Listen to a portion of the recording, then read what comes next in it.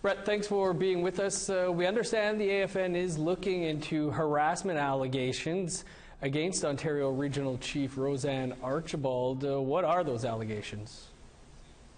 Yeah, Dennis, we learned earlier today that the Assembly of First Nation is going to proceed with what it calls a full investigation into harassment claims that several members of AFN staff have leveled against Ontario Regional Chief Roseanne Archibald.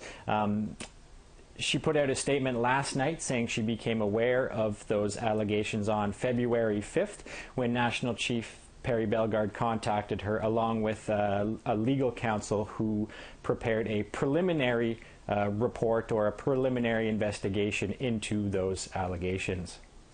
Now, Archibald's also making some allegations of her own. What can you tell us about those?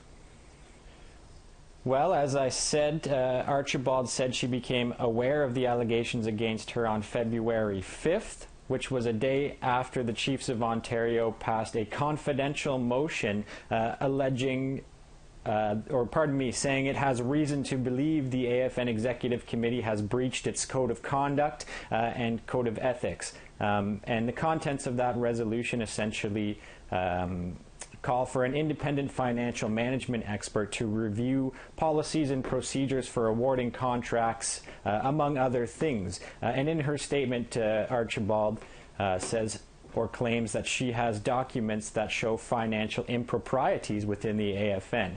Of course, both the allegations against Archibald have not been substantiated, and nor have Archibald's claims of improprieties within the AFN. How will this, as we know, there's an election coming this summer for National Chief. Bellegarde's not running. How do you see this impacting the race to select a new National Chief?